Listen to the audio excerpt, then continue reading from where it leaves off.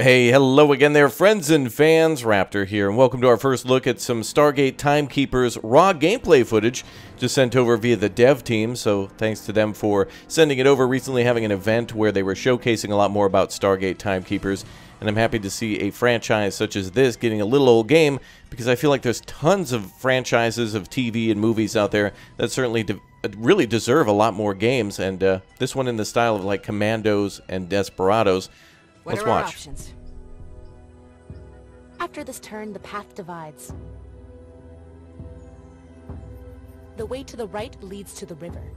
There is a bridge we can raise to cross it. It is strong enough to bear the weight.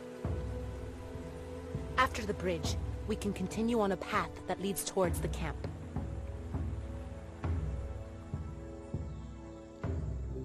Otherwise, we can turn left. We shall come to a great tree with a hidden passage in its trunk. The hell is this, Kashyyyk? Open it to let the convoy through. It takes 2 people on top of the tree to open the way. We must first pass through a clearing, then climb up.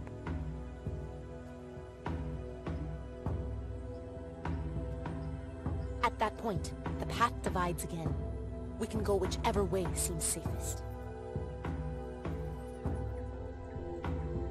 Either of them will take us to our destination.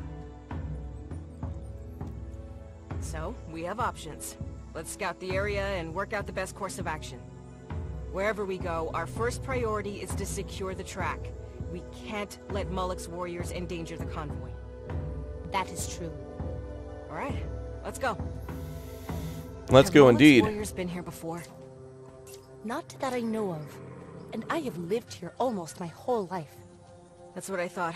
Well, your camps are well hidden, far from the gate, and surrounded by woods. If they're not searching for you, they might not find you. I hope you are right. Oh, good chatter between the characters there. So, anyway, this is a game that's similar to Desperados or Commandos, where it's like a real-time stealth strategy game where oftentimes you're going to be hiding from the enemy and coming up behind them and knocking them out or taking them out somehow. There's been a lot of great games like this recently, and of course, you know, this is not the first of its kind, and there's been a few other games, mostly around World War II, that we've showcased on the channel, where the characters get different types of abilities, or, you know, like the big strong guy can knock people out, or, you know, run with a body or something like that, or there's the more nimble character that doesn't really have a lot of HP but can hide in a bush very easily and take out multiple enemies silently, that type of thing, or a blink ability where they can come up behind somebody very quickly, that type of thing. So this is going to have a lot of those types of caveats, you know, those types of abilities. And yeah, there's been one about pirates recently, and multiple World War II ones that are more or less realistic. I think they were warmongers, or warmongrels, I think it is. And I see some of the things from those games in this one, where that's what it takes to be in this type of genre. And I've seen games that are hybrids like this. For example, the Lamplighters League, that allows you to move around in real time, but once the combat starts, then it's all about going into a turn-based kind of an open plane where you're on top of a giant rooftop. But here, everything seems to be quite narrow and linear, so this must be like an earlier mission to just kind of learn how to take enemies down and really just establishing the story. Although there seemed to be some complexity with the whole opening of the gates or the bridges across, with 2 characters having to climb the tree. That's something we've always seen in these games too. Like, there's a certain character that can like only climb. A lot of those are just taking from like the Saboteur from Commandos. It's so cool to see like developers who more than likely played the Commandos games and are trying to make something around a franchise such as this. This publisher, Slytherin, is also publishing games for Terminator, which I don't think gets a lot of love. They recently published a real-time strategy game for Starship Troopers, and also now we get Timekeepers for Stargate, which is pretty damn cool too. Oh, a distraction ability. Yeah. Going into the woods and or bushes there and knocking somebody out. Yeah, a lot of stealth here. A lot of stealth. So we're certainly probably looking at a more earlier mission where it's a little bit of timing is required, but nothing too crazy. Patrols are mostly stationary and just looking around, not really moving or anything like that. So, but yeah, I love to see more franchises getting more attention, and I hope to see more games like, for example, Mad Max get some more love. I don't think we've gotten a Mad Max game since the open world game from like 2015. And that one was pretty good from what I recall. Played it a few years ago on the channel and enjoyed that too. So the Timekeepers for Stargate, you know, this being kind of a real-time stealth strategy game or tactical strategy game, it's very promising for wanting to see more. I want an open world MacGyver RTS simulator city builder. I don't know. Honestly, look, in 2023, all formulas seem to appeal to somebody.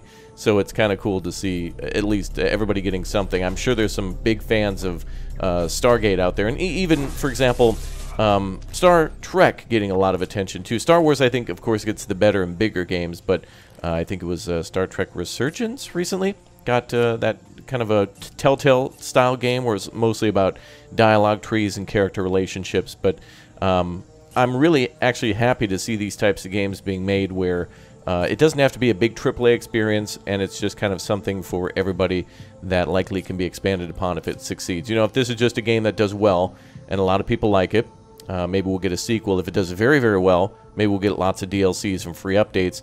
And if it, you know, kind of just does okay or mediocre or not so good, at least we'll get a Stargate game. You know, I'm not so familiar with the series, and the reason I bring up MacGyver, for example, is because Richard Dean Anderson is a character from Stargate. There's Stargate Atlantis, and I'm not really sure which one this takes place after. I know they've explained that before. There was some sort of a battle, I think, from the first series that this takes place after, directly linked in with the television series. But it's good to see. I'm happy that they're trying to at least integrate that with something that actually happens on TV and not necessarily just making up their own story with some characters that didn't really exist, although they're, of course, making their own characters in this broader story. But at least they try to tie it in, and I do appreciate that. Star Trek, for example, Resurgence did that with a few characters that are found on, I think, Deep Space Nine later on. But, yeah. So, wow, a lot of abilities here to knock characters out. This is actually really nice. One of the things that can be frustrating about these types of games with stealth is that it's really tight timing, and you're almost like quick loading all the time where it's cheesy. But here it looks like the developer has given themselves lots of time to be able to... Oh, that's a cool thing. That's nice. Hold on. As the developer hovered over that button, it shows what it will do and who it'll affect. So once they click the button, then it'll show what that's... Or, well, it shows before what it'll do. So if they disable or toy with that equipment... I think we may have seen this mission before, at least a little bit of it.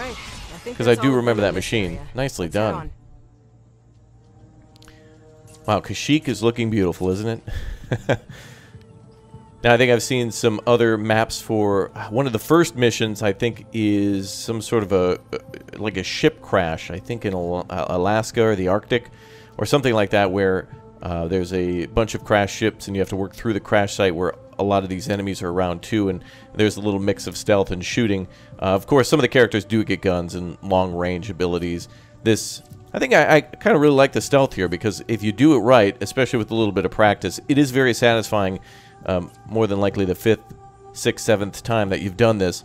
For example, like Shadow Gambit, which is another upcoming game where all the abilities, if you can kind of figure out how to use them, you know, Desperados being another example too, where you can trap somebody, knock them down, then you know, one character's ability knocks them or traps them, then somebody else wallops them, you know, punches them, and then somebody else can carry them away.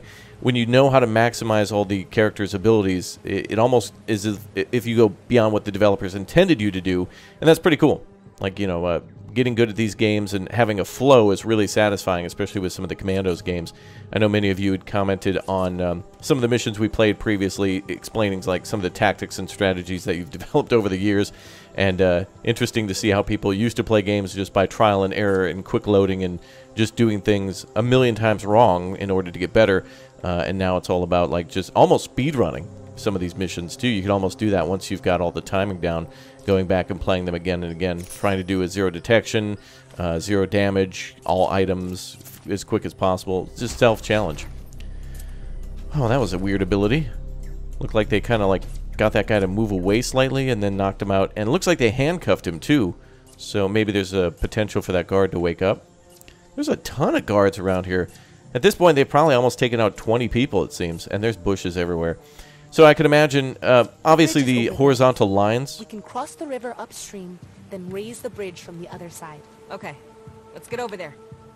The horizontal lines are where the characters will need to crouch in order to remain invisible. So, and we've seen this in many other games too. So it's kind of cool that they're very similar in its genre. I do like that. It's a formula that I don't think needs to change or have to have like differences for no reason.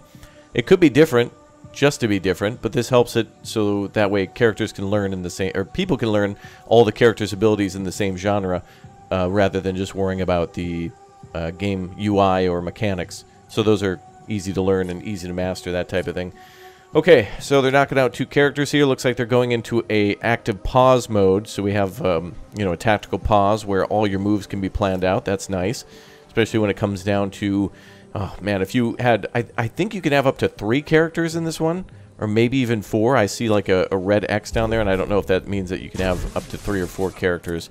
But yeah, when you're eventually trying to stealth kill 4 people, timing is going to be of the essence, because once somebody sees you, they could sound the alarm just visually seeing you. Always frustrating in these games when somebody can actually just kind of look at you and then sound the alarm through their, like, making visual contact with you, and then everyone in the map is alerted. It's nice when they have to reach for their radio and you get at least like a second. If they reach for some sort of a communicator or run towards some sort of an alarm bell, I do like when they give you a little bit of time. Just feels more realistic that way, you know. Somebody would obviously have to reach for some sort of a communicator, and it's kind of nice to get that extra second before they pop that off. If they continue looking, they will surely find our dwellings, and we will have to leave. Hey, we don't know why they're here yet, or if Moloch knows about Haftel. But if he does, and you need to evacuate, we'll help you. You'll be safe. Thank you. Mm-hmm. Yeah, tons of warriors here. Another 3. Yeah, this could be aimed to be a little bit more of a challenging game. Looks like they're going to be knocking that cart over.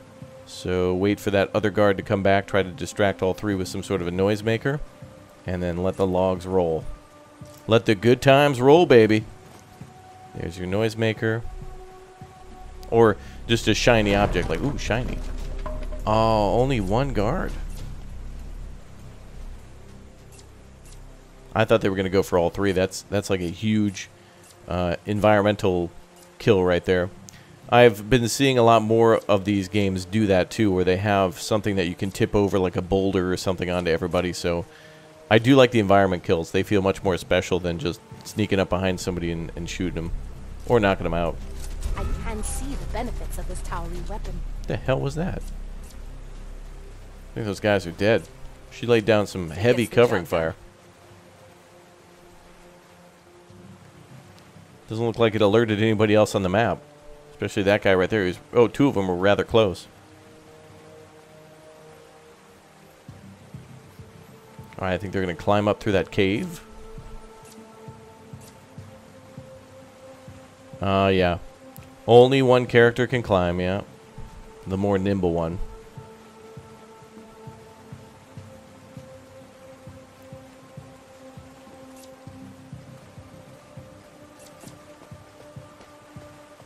So it looks like they're going to work their way around, maybe get an environment kill here. Oh, another guard. Man, this is completely packed with guards.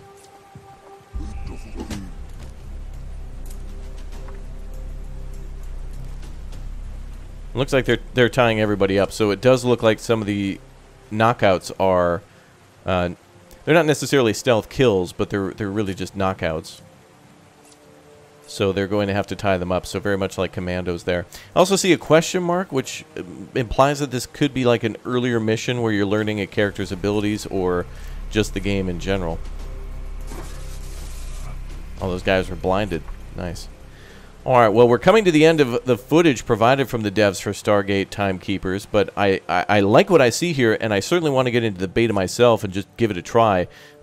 Certainly not opposed to seeing new games on old franchises that are rather new because they don't get too much attention. So let me know your thoughts down below in the comment section for Stargate Timekeepers, and I certainly would like to do a first look on the channel myself and play the game a little bit, and likely do a live stream just because there's a lot of content here. So let me know down below, and thank you very much for watching. Don't forget to subscribe, leave a like, and I'll see you all soon. Thanks again for watching.